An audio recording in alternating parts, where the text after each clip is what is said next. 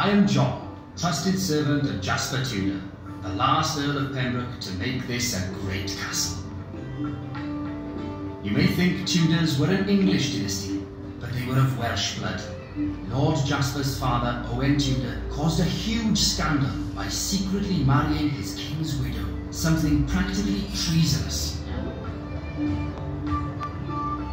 But the boys, Jasper and Edmund, were half-brothers to our new king, Henry VI, who made them earls and the highest nobles in the land. So Earl Jasper and I came to Pembroke. Wales was quiet for once, but the trouble brewing elsewhere. Poor Henry VI, not a wise or a strong man, or even a particularly sane one. When kings are weak, barons bicker for power, and the result is bad government. The nobles fought, the peasants revolted, and the French stole our lands across the Channel. Result, civil war. The Wars of the Roses, to be precise. Not as pretty as it sounds. The House of York. They had a rival claimant to the throne, and a lot of people felt he was more up to the job than Henry. The House of Lancaster, my lord's side. We had a Lancastrian on the throne, and by God, we would fight to the death to keep him there.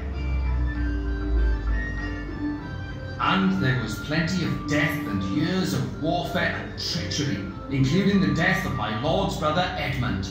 He died in captivity at Carmarthen Castle at the close of 1456. But there was also new life. 3 months later, Edmund's son, another Henry, was born in this castle under Lord Jasper's protection. His mother was Margaret Beaufort, from royal bloodlines.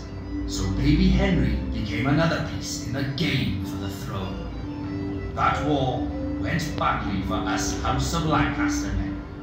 By 1468, King Henry VI was a doomed prisoner in the Tower, and every other Lancastrian claimant had been wiped out, save young Henry Tudor.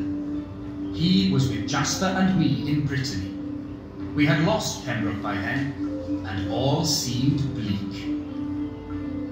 But you know, envy and treachery can hurt your enemies as well as yourself, if you let them. The House of York started a power struggle between themselves and ended up with Richard III in power.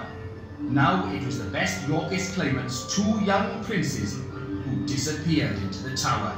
All we Lancastrians had needed to do was to wait. The moment was right, and we acted. Henry and Jasper Tudor landed an army near Pembroke, marched to Bosworth Field, and dealt a crushing defeat to the Yorkists.